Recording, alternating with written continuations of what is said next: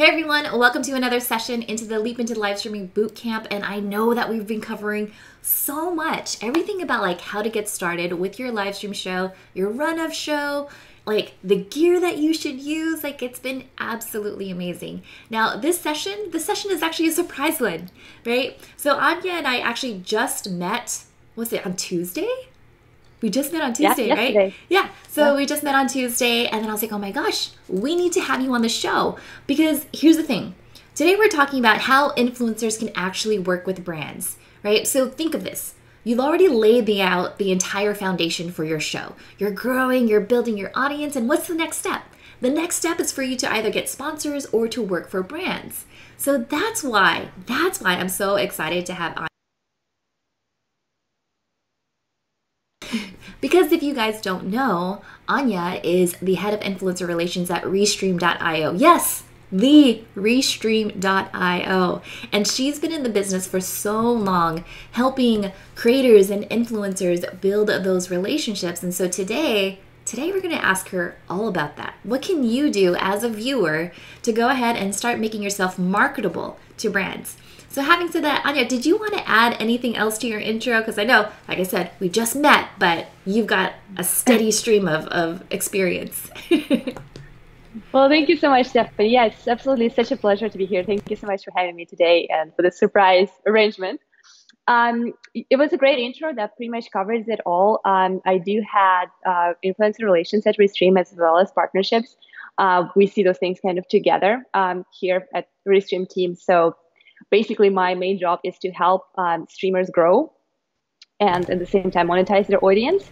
And another part of my job is to help brands to reach wider audience and promote their products and kind of educate the world about great things that they do with the help of live content creators. So I love that you actually help content creators make themselves more marketable. You give them tips. How deep into the rabbit hole do you actually help them?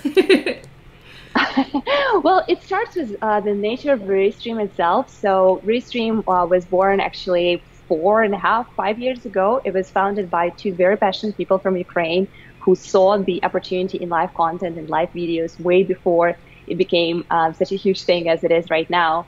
And what we discovered as a team is that if you go live to multiple platforms at the same time, if you kind of reach different audiences at the platform of their choice, you can grow faster, you can scale your presence, you can scale your influence in a much more efficient way. So this is probably the first and the most helpful tool that we have to offer is Restream itself. On top of that, we do have several programs and several different opportunities how we help streamers to grow and monetize, and we'll definitely touch on them later today. But I would say the number one thing is the tools that make it easy to go live and tools that make it easy to scale and amplify your reach without doing too much work. Yeah, absolutely. And for those of you who don't know, Ecamm is actually, you have an integration with Restream. So if you did want to go live on multiple platforms, you can do that. I've used Restream before in the past to go live on Facebook, YouTube, and LinkedIn. Yes, LinkedIn, right? And what was so cool about Restream.io is that it gave me the analytics. It gave me the opportunity to actually see how long people were viewing, where the comments were coming from. And you don't get that from any other, like Ecamm alone, you don't get that, right? Like StreamYard, you don't get that. You don't get that from BeLive either. And so to have that integration already built in Restream is so awesome.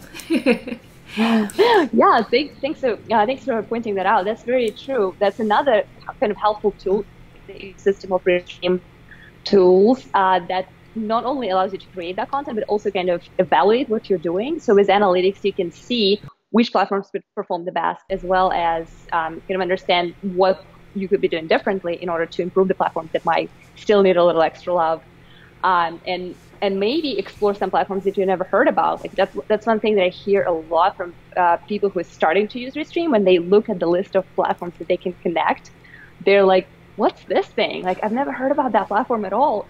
Like, where does it go? What does it do? And then people kind of check it out, do their research, explore, and realize that, oh, this is actually a great niche thing for me, or this is actually a really interesting region that this platform is very prominent in, where I can increase my presence. So this is definitely something that our analytics really help with, that you can kind of explore all those things and see exactly what you do and how successful you are with at those destinations and Oh, platforms. I love it. And because like one of the questions that we're already getting in the Facebook group. So for those of you that aren't already in the Facebook group, we have a Facebook group for the Leap into Live Streaming Summit where you could post your questions. And one of the questions that we're getting is, Stephanie, like, should I go live on Facebook or should I go live on YouTube? What's the best platform? And sometimes I will tell people, go where your audience is most active. However, if you wanted to grow like your YouTube audience, I think if you do go live on multiple platforms, just seeing the comments roll in on, like, let's say Facebook, where your audience is most active, it gives you that motivation to keep going, right? And it gives you that Yeah. motivation that when the comments pop up, the YouTube viewers who are just meeting you for the very first time, they're like, oh, okay, now I'm starting to get it. I'm starting to understand the show, the Mhm. flow, and it starts to make sense. Right, exactly. And now when LinkedIn is part of this ecosystem, it kind of opens completely different horizons for us in terms of who can live stream. Because for the longest time, the answer to that question was like, oh, live streaming is for gamers. Oh, that's for people who play video games and stream their stuff. I heard it so many times. I know it's kind of crazy, but this is something that a lot of people who, let's say, not from the industry and who are not necessarily doing with live video, their job is not related to live content. They say like, oh, what do you mean? Like, yeah, streaming, that's like Twitch, right? Yeah. And at the same time, when you think about, well, we integrated with LinkedIn, so this is not for gamers at all. This is actually for professionals. This is for marketers. This is for people who are working with brands, with PR, Yeah. with things like that. So It's for that is content creators. It's for content exactly. creators. And you could be creative in any specific niche, whether it's like, woodwork or crochet or gaming. There's an opportunity for you.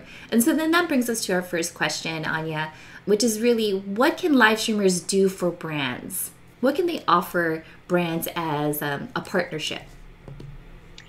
Awesome. Good question. So there, how I see that in my personal work and kind of my experience working with influencers, there are two major value adds that streamers and content creators could add to brands when they partner in any capacity, in any shape or form. Number one is the audience. So basically, that is access to their community, to people who follow them, to people who watch them, and basically those eyeballs that are relevant to the brand. Ideally, if you chose the influencers right, that will be a very relevant community. So exposure and reach to those people is number one value proposition of any influencer. And number two is the content itself. So as content creator, you are making compelling videos. You are creating basically art, right? If you think about how much work, how much thought most content creators put into making those videos, whether they're live or pre-recorded, it is something very crafty. It's very you. It's very unique. And that is another valuable asset of any content creator, your unique style, the way you present information, the things that you put together. And then when you look at those things as the joint, kind of like a combination of things that you can offer as an influencer, on top of that, that's when you can start thinking, okay, so when is my audience aligned with the brand? Are they interested in this product? Is how can I get them interested and excited about something like this? And number two is like, when I create my content, what can I do to make it more brand friendly? Should I follow certain instructions? Should I follow certain guidelines? And tools like Restream, for example, like our new Restream Studio, allow you to customize the content to the point when you have your logos, your backgrounds, your cool little colors. And that makes this experience even more unique, even more customized, while still being very aligned with what the brand wants and what the brand represents with the history of its existence. I love it. It's something that we talk a lot about in marketing. For those of you who don't know, like, yes, I'm a live streamer, but my background is also in marketing. I've been in the ad agency world for like the last decade and a half.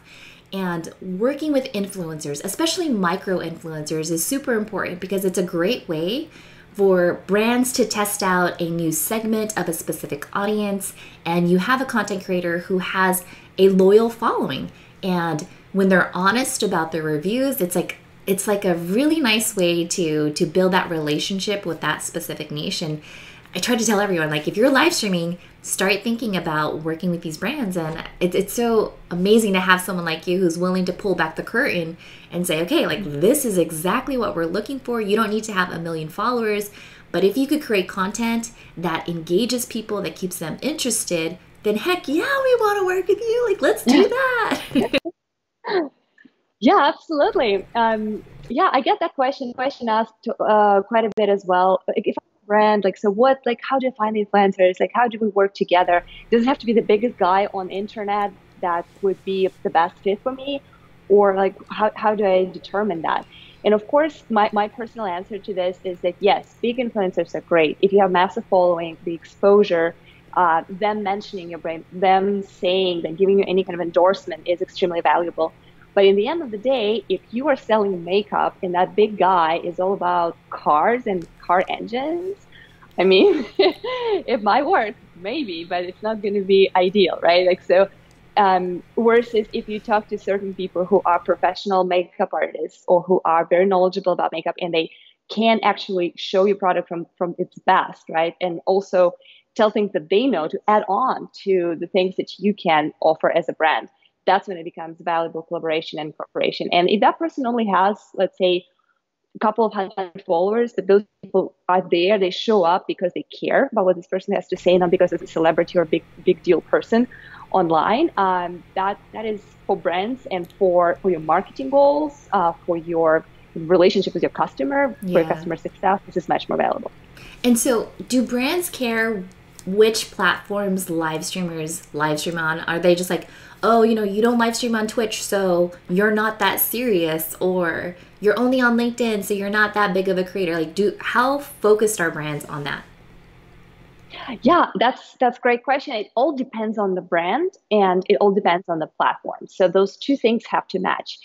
So by the nature of how Restream kind of started, a big portion of my work was working with brands such as game publishers or game gear, so gaming companies, right? And when we talk to potentially helping them with their reach and exposure through our network of influencers, the first thing they say, oh, we want to make sure they go on Twitch. We want to make sure they go on YouTube or Mixer. This is new platform that is kind of catering to gaming community as well. So they care about those platforms because that is where the audience that they care about is. So if you're a niche brand, of course, it matters big time what kind of platform they go to.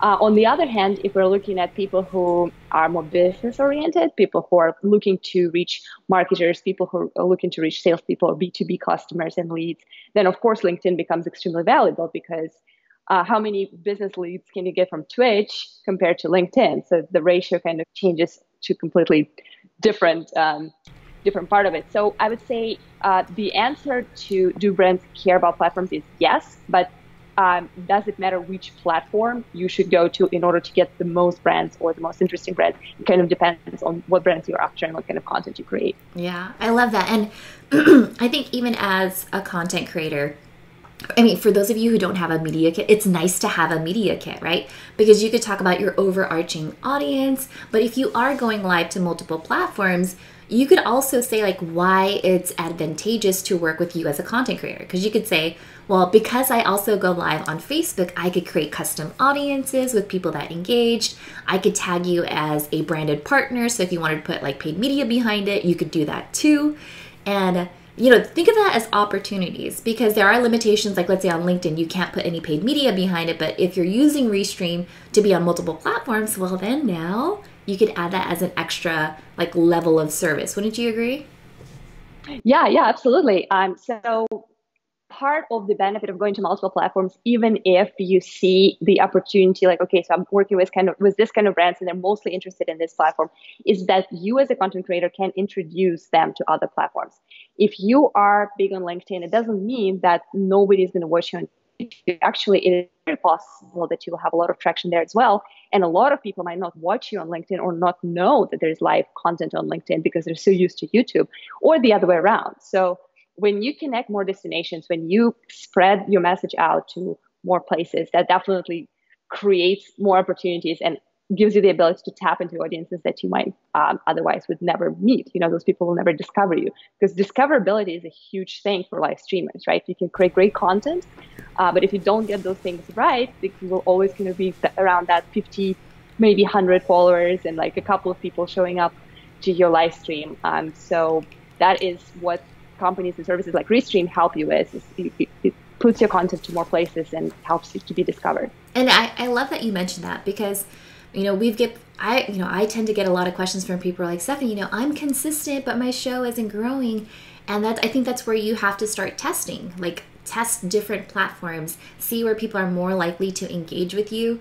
I feel like sometimes, like even on YouTube for the stuff that I do, there's a lot of competition. I see like my friends live streaming over there. I'm like, dang, like you are crushing it, but I could easily get myself in front of key decision makers on LinkedIn, right? Because they're scrolling through, they see you, they see your setup, and they're like, okay, wow, I definitely want to work with that person. So you guys definitely think about this because there's just so much you can do, so much possibilities, and all the knowledge bombs that Anya is sharing right now. Like, I hope you're taking notes. I tend to have like post-it notes, like always on my desk, and I'm like, oh, okay. Like anytime you don't see me on the screen, I'm like, Anya, oh, okay, that's awesome. That is so cute. Oh my God, I love those little sticker notes. Oh my God, everywhere. I even have notes from like our call yesterday. All right, so the next question is, what are the monetization opportunities for live streamers? Because every platform has its own like reward system. Some of them you could have like the super chat feature. On Facebook you have like a different functionality. But can you only rely on that? Are there other ways that you can monetize the content that you're creating? So traditionally, when people start streaming, the logic behind most of content creators is like, okay, so there are two ways I can monetize. Number one is in-platform monetization. So basically, if I stream on YouTube, I get certain percentage from the ads. Twitch does similar thing for their partners and affiliates, and of course, most platforms offer some kind of sharing of the ad revenue with their content creators. Those earnings are obviously incremental, so usually we're talking about like cents or dollars per transaction. So those are very small, and unless you're really big, you probably won't be making much of those things. So, and the second thing people like to think about is, of course, the donations from their audience. It's a very common way to monetize. If I love what you do, Stephanie, and let's say you are a YouTube creator and you have your little link saying like, hey, if you love my channel, if you love what I do, please support me. It is natural for me to say, hey, yes, absolutely. I enjoy her advice. I enjoy her content. So here's a little donation. That is also unpredictable, B, kind of like incremental, small amount of money. And you are kind of in that grind of constantly chasing those donations and constantly reminding people, hey, don't forget to donate. Hey, don't forget to support me, which not everyone is obviously comfortable with. So then comes the third opportunity, right? The sponsorships and brands. So brands are much more inclined to create long-term relationships as influencers. So if we love each other, if I, as a Restream brand, see that, okay, Stephanie is amazing. She's doing great content.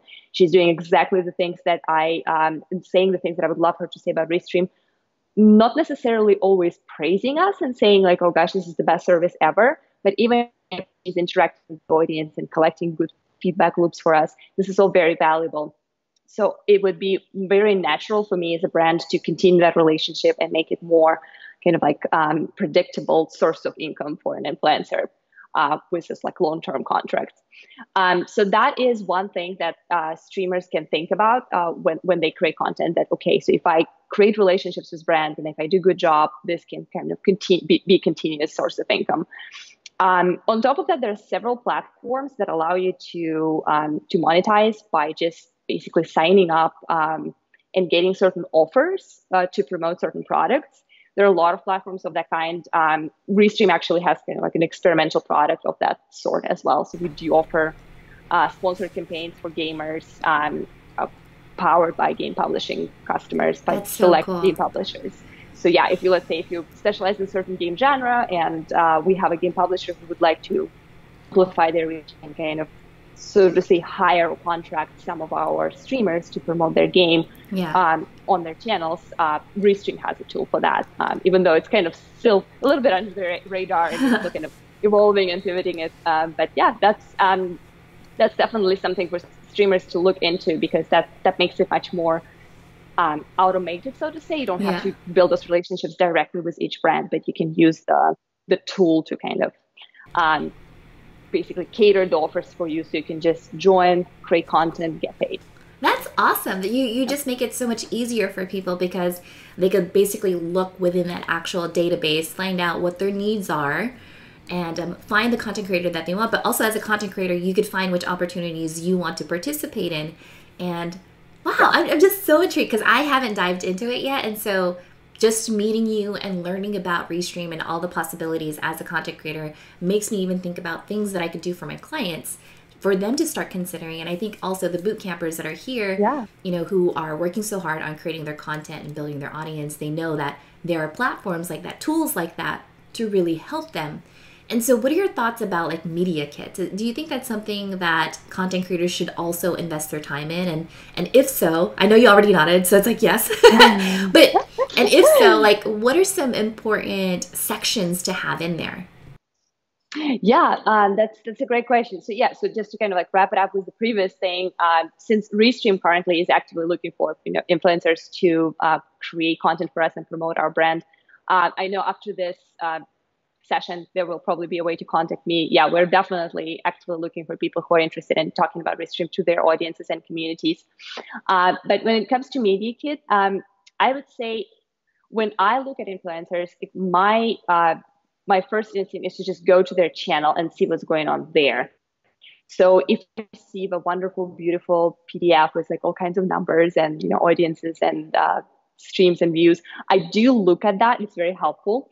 But however, it has to be very aligned with what is actually going on their channel. So definitely my number one advice would be to make sure that your social media channels and your platforms and your communities are kind of well set and good to go, ready for any brand to kind of have a look and be like, okay, yeah, this is making sense.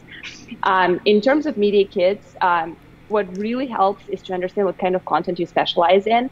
So like a small, very brief description of, hey, I'm a marketing specialist, right? So my content is all about how to market things, or my content is all about video games. Like I play first-person shooters, and this is what I do, or I review tech. I review different devices and gadgets, and this is my thing, and this is why my audience is there. So that is extremely helpful. Some numbers are also great to know, how many people typically watch you. How many people are live if you're live streaming? So what's your average concurrent viewers number? Which platforms you're going to if you are happy to multi-stream, right? So if you are a multi-channel content creator, it's always great to know like, oh, okay, so this person is going to like 3 different destinations. For me, that's a huge plus. Versus I'm exclusive on LinkedIn and don't go anywhere else. I don't care what happens, right? So those would probably be like the most helpful things. Another thing is I know that navigating influencer rates, if they are expecting like sponsor content, is extremely difficult. And I know that no one would ever put their rates in their media kit because of course it all depends, and every sponsored video is different, every sponsored collaboration is different. But it's good to kind of I believe accompany, so to say, your pitch if you're reaching out to a brand or if you're responding to someone reaching out to you with kind of like a ballpark, like, hey, this is typically what I do for a dedicated video. This is typically what I do for a mention or pre-roll, because then I will know, okay, if you're earning, let's say $50,000 to like drop our name, I'm probably not going to work with you, like, and I'm not going to waste your time. But so we're kind of, but for some brand that might be great price, right? And so it just kind of helps to immediately filter through things that are not going to be a good match and just immediately get to the point. And I love that when you're saying like be very specific about what your content is about, right? Because there are times where I've had people pitch me and they're like, hey, we have this really great podcast infographic that we would love to have on your site. I was like, I do not have a podcast.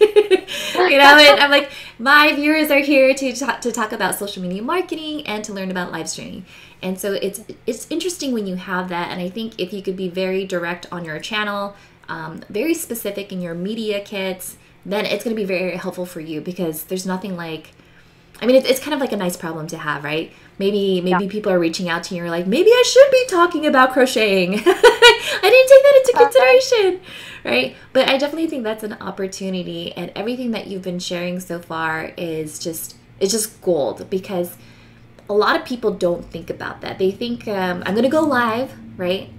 And then they don't think about repurposing their content into a blog post or getting found, or they're only focused on getting followers. But I think even as a brand, if you want to work with an influencer or a content creator, you want to see the engagement. And this is something that you and I were talking about yesterday, where we're like, how do you know if someone is fudging the numbers? I don't know if you want to talk about that right now. Yeah, absolutely. Yeah, that's a great thing. So when, like I mentioned, Restream runs quite a bit of those campaigns when we basically say, hey, you're using Restream. We know you've been enjoying our tools, and would you be interested in creating some content and kind of like talk about how Restream is helpful for you, and like what would be the terms or conditions under which you would be interested in doing. And a lot of times, of course, most of the time you get, oh yeah, of course, sure, I would love to do that. I would love to collaborate.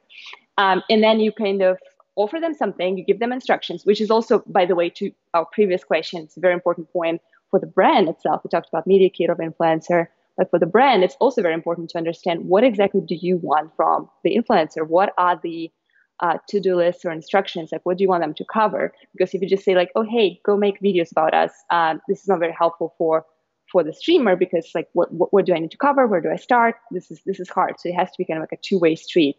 Media kit from one end and very specific instructions of what I am envisioning as a perfect or close to perfect, no such thing as perfect in live streaming, right? I know. Close to perfect content that I am willing to sponsor and support. Yeah.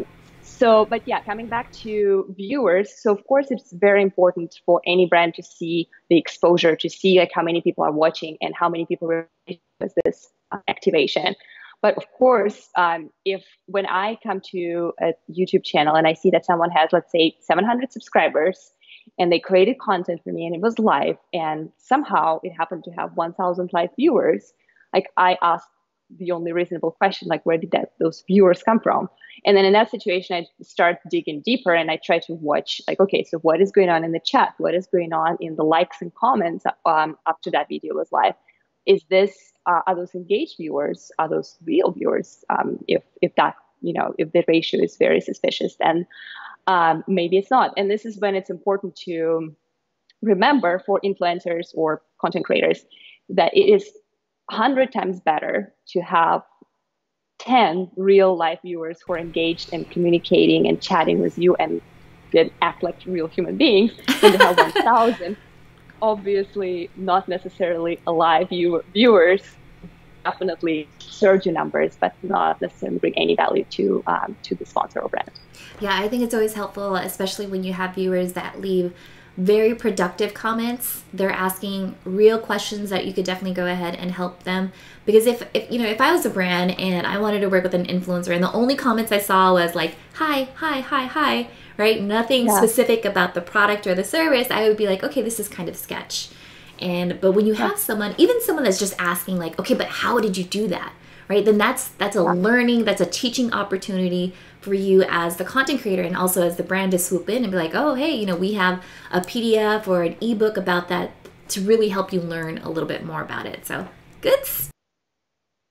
Yeah, and with comments, especially when you see the influencer who really ignites their community and who actually gets them to participate by sometimes you're using sort of helpful tools and tips to use call for actions. You kind of say like, hey guys, come on, like tell me what you think, like me here, say this, comment on this link, check out this product, and like tell me what you think. This is very helpful when the influencer is kind of igniting their community and trying to encourage them to be proactive. And honestly, for me, when I see comments from the viewers, even if they're not necessarily super positive / praising, when people say like, oh, you know what, I tried Restream, this thing didn't work. Like I actually look at it and I think about it. Oh yeah, that's true. Like yesterday, that thing actually did not work, but I understand the authenticity and I appreciate the honesty, and I definitely enjoy the fact that those people are real and those people are extremely engaged. So because we're having a real conversation here. Oh yeah. I mean, I remember I think it was just like earlier this week, like Virgin Media, even there's like this big, huge internet outage, right? And you're like, oh my gosh, live streaming is improv and you do the best that you can, which is why I appreciate having the live Q&A in the Facebook group to ask people that. So one last question for you, as far as content creators, how can they boost and grow their influencer program? If you are a brand, right? Or sorry, Oops. Yeah, if you're a brand, how can you boost your influencer program to get those content creators? Yeah, got you. So yes, if you're just kind of starting to think about it, it is difficult. It's a difficult world to navigate, right? There's so much information out there. There's so many different things you can do. You can pay a lot of money for not getting much results, right? You can hire, best popular people, but they won't necessarily have the traction that you expect. It's very easy to get lost. So like my advice as a person who is basically starting and building the Restream influencer program from scratch, of course, with the help of our team. But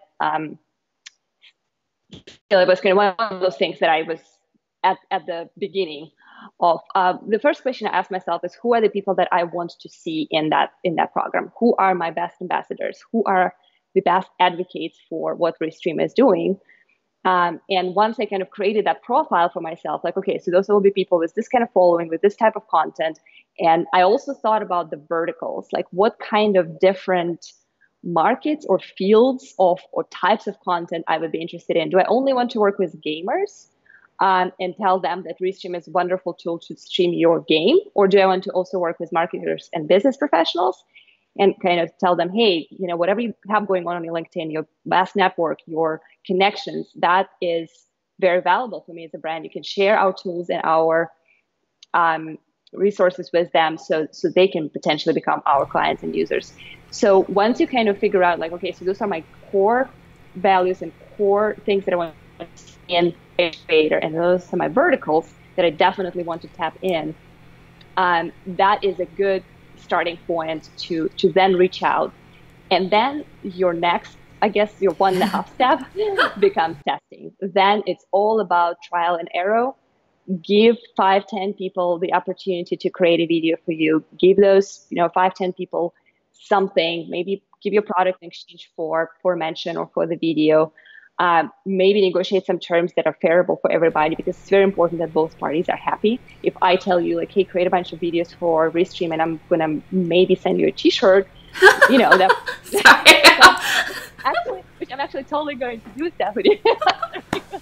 After we finish this conversation, I'm gonna definitely send you some of our swag. But you gotta think about it. Like, yeah, what's valuable for them? Like, should you offer them some kind of compensation, or will your product in exchange for endorsement would be a mutually beneficial agreement?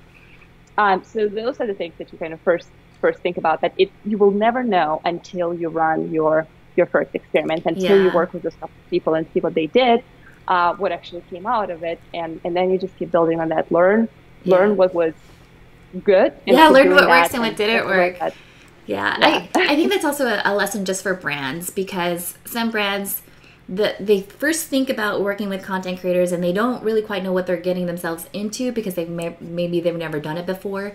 And so I think as a content creator, the more prepared you are, right, like having the media kit and giving examples, even case studies, is always going to be helpful for your case in winning those brands as well as those sponsorships.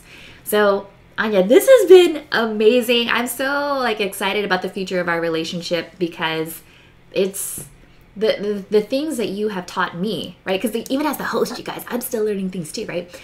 Even as the host, I'm learning things from you, and it's expanding my horizons, because I've always thought of myself as the business side. So Facebook for the advertising piece of it, for LinkedIn. I haven't even considered anything about Mixergy or even Twitch, but it's something that I can test. And I think you've provided a lot of inspiration for everyone as far as where their show can go. So thank you so much. Absolutely. Well, thank you so much for having me. It was such a pleasure. Yeah. And so if people want to keep in touch with you, obviously they could tag you in the Facebook group. They could ask questions. But is there another preferred way that you'd like people to reach out? They can definitely find me on LinkedIn by just this first and last name right there. And they can also email me at anya.razina@restream.io. So it's first dot last name at restream.io, that you can see on my t-shirt. Yeah, and I want one of those shirts. Oh, it's coming. It's coming for you. All right, everyone. And thank you so much for tuning in. I hope you learned so much about how you as a content creator can work with brands. Everything that you've learned today, you still have access for 30 days. So I know she was dropping a ton of knowledge bombs. Again, there's not so much I could take on little Post-it notes. So I definitely want to go back and learn a little bit more. And again, if you have any questions about Restream.io, the tool, the influencers, if you want to connect with Anya, then go ahead and find her at Restream.io and in the Facebook group. All right, everyone. Thank you so much. Bye. Thank you. Bye.